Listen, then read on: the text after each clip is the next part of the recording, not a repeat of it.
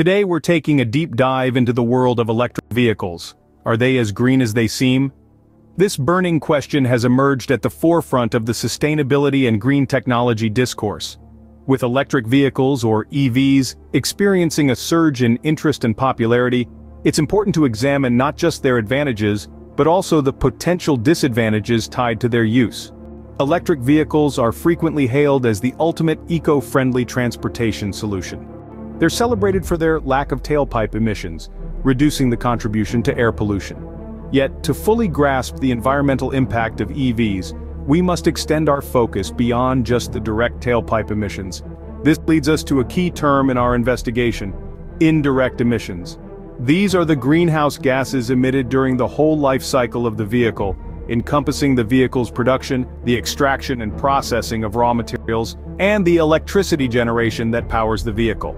These emissions aren't always immediately apparent or directly tied to the vehicle, hence they're labeled indirect.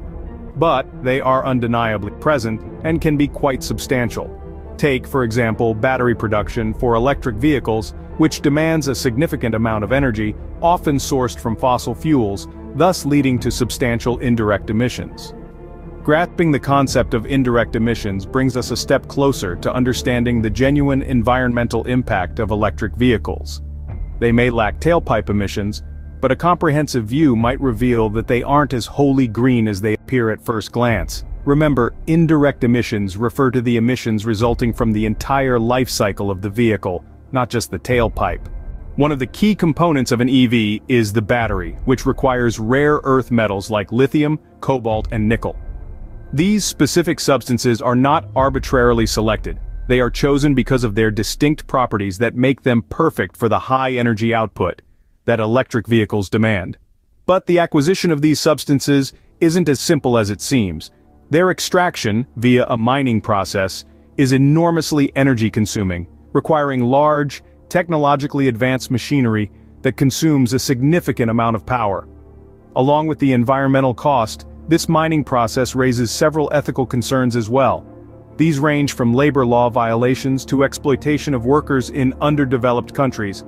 Moreover, the procedure often results in substantial environmental harm, leading to deforestation, soil erosion, and water contamination. Despite the gravity of these issues, they often go unnoticed, due to the surging demand for electric vehicles in the pursuit of sustainable transportation. Thus, let's take a closer look at the energy-intensive and ethically complicated mining process for these metals. Lithium production is a major part of EV battery production. But did you know it requires an estimated 600,000 gallons of water for just 1 ton? This is an astonishing figure given the dwindling water resources in many parts of our planet. The process doesn't stop at just guzzling enormous amounts of water, it brings another peril with it. This has to do with the hazardous chemicals that are employed in the mining and refining of lithium. Often handled without adequate safety measures, these chemicals can lead to serious pollution. The pollution from lithium production is far-reaching, affecting both the air we inhale and the water we consume. The fouling of the air could cause a myriad of respiratory illnesses in local communities. Even more alarming perhaps is the harm inflicted on local water sources. This not only jeopardizes human well-being but also disturbs local ecosystems, adding another layer of environmental worry to lithium production. The harmful chemicals used in the process can also pollute both the air and local water bodies.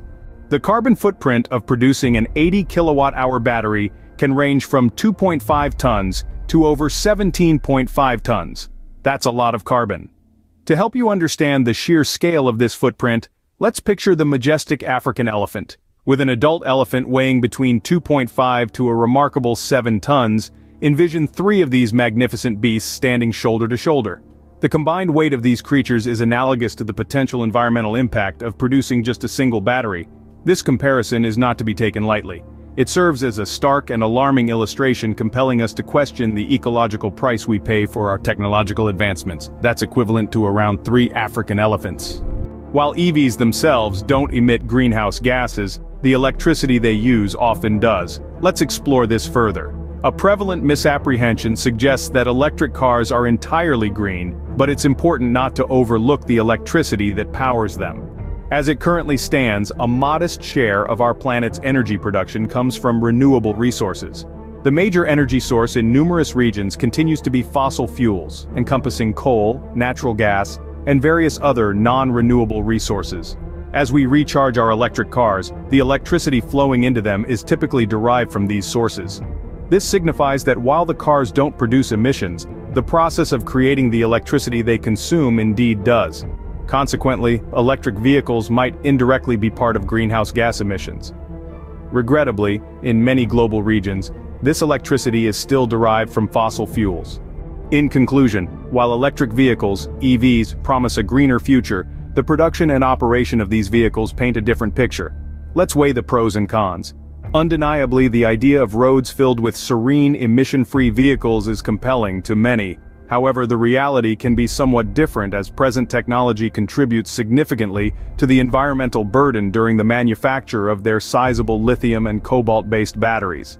This process not only consumes a massive amount of energy but also leads to a substantial carbon footprint. Moreover, it raises ethical concerns pertaining to mining operations in regions like the Democratic Republic of Congo. Besides, it's critical to remember that even though electric cars don't directly emit carbon dioxide, the electricity used to charge them usually does, particularly in countries where the power supply primarily comes from coal and gas.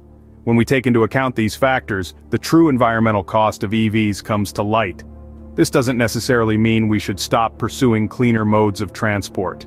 Instead, it's a call to action for a more thorough understanding of what going green really involves.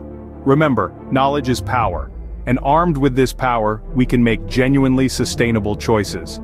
Before making the leap to an electric vehicle, take into account the complete scenario and ensure your decisions mirror the actual environmental cost involved.